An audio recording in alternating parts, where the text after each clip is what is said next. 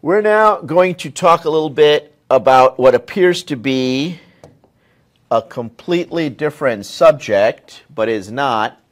Cichelli hashing uses something called G-values, and in the past, when I have assigned the Cichelli hashing project, students have struggled with G-values, and eventually I've come to the realization that I need to teach something else first, and that's what I'm teaching today, and that's what's going to be your first project.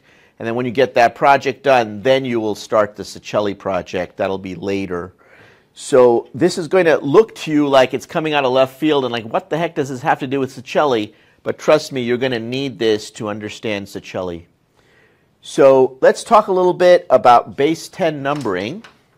You know that when we have base 10, let's take this number here, 587. Now, normally when we write base 10 numbers, we don't write the base like this because the base 10 is assumed because we're humans.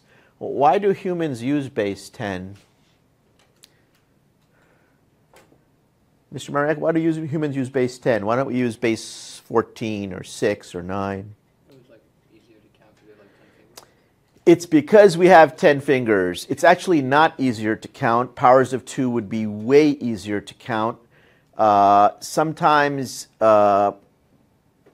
there's thoughts about what the world would look like today if we had built our number system based on 16 or 8 instead of 10. We'd probably be much further along as a civilization, but nature thought to give us 10 fingers, so we are stuck with base 10. And I'm guessing unless there's like a nuclear holocaust, it's going to be hard to start over with a different number system. So we are stuck with base 10. Now this number here, you need to understand, this number here is not 5. That number is 500. That number is 80, and that number is 7. The way we count in base 10 is we start at 0, we start increasing, and then we eventually get to the last digit. Base 10 has 10 digits, 0 through 9. And when we run out of digits, we have to do something called roll over. We have to roll over. So what we do is we take the 9 and we go back to 0 again. But we don't want this 0 to be the same as this 0, so then we increment 1 digit to the left, like that. So here, if we were going to continue counting, we would go 10, 11, 12, and we would get all the way down to 18, 19. Now, once again, you see we've run out of digits here. So we're going to roll over. So we roll over to 0, and we're going to increment the digit to the left, which is 20. You've done this your whole life. You've never really thought about it, but today you're going to have to think about it because I'm going to change the base on you. So the next base we're going to talk about today is binary. So let's look at that for a second. Let's say I want to have a 3-digit number, and I want to count. So I start with this. Now, binary only has these 2 digits. Base 10 had 10 digits. Binary, base 2, has only 2 digits. I'd like you to take out a piece of paper now and write down for me in sequence what the binary number sequence would be here. I'll give you a hint. This is the first one, and this is the last one. Those of you who had CS principles, this should be a walk in the park. For those of you that have never had it, you need to understand some basic binary before you get to college. It's the weird programmer that has graduated from data structures and can't write in binary. That's like a weird combination. Okay, who has not helped me? Miss Olivia, can you give me this sequence from 0 all the way down to 7? Okay, very good. You can see that that's how we count. Now I'm going to give you a slightly harder exercise. I'm going to ask you to count, we'll just do 2 digits here to make it easy. We're going to count in base 5. I should also mention to you that this base, the computer scientists, they don't eat with the math people. They don't like them.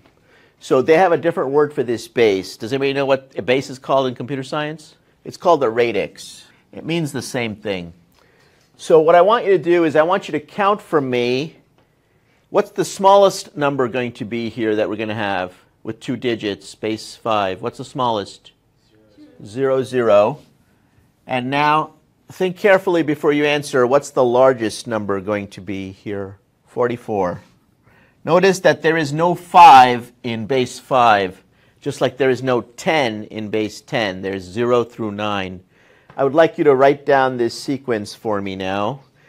Okay, I'm not going to go through the entire list, but we'll just kind of get it started so that it's clear what's happening here. Sir, can you give me the next few numbers? You get the idea. So basically, that's how you count in base 5. Base 5.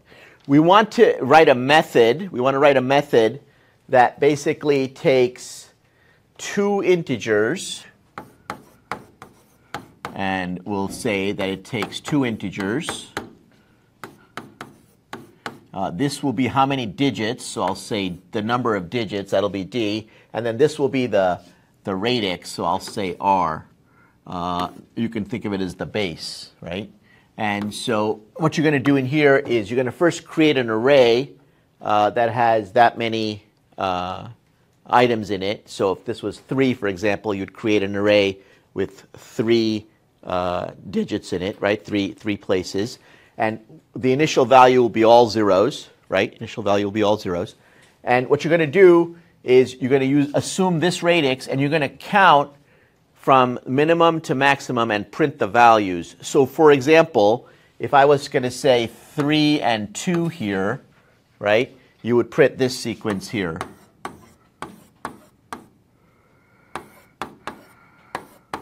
All the way up to 1, 1, 1, like that. You see that?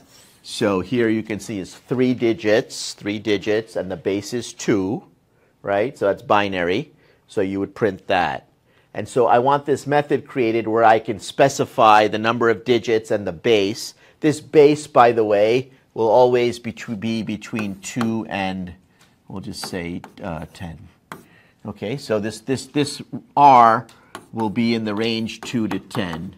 So you only have to worry from binary to decimal. You don't have to worry about hexadecimal or any of that stuff. So that's going to be like the range. With me so far? And we'll just say that this is going to be public static void. And this will just print the results like that. I need you to write that method for me when we go next door. We're not going next door just yet, though. And this will be the first thing that we will do, because this will get you used to how to increment the G values for Cichelli hashing.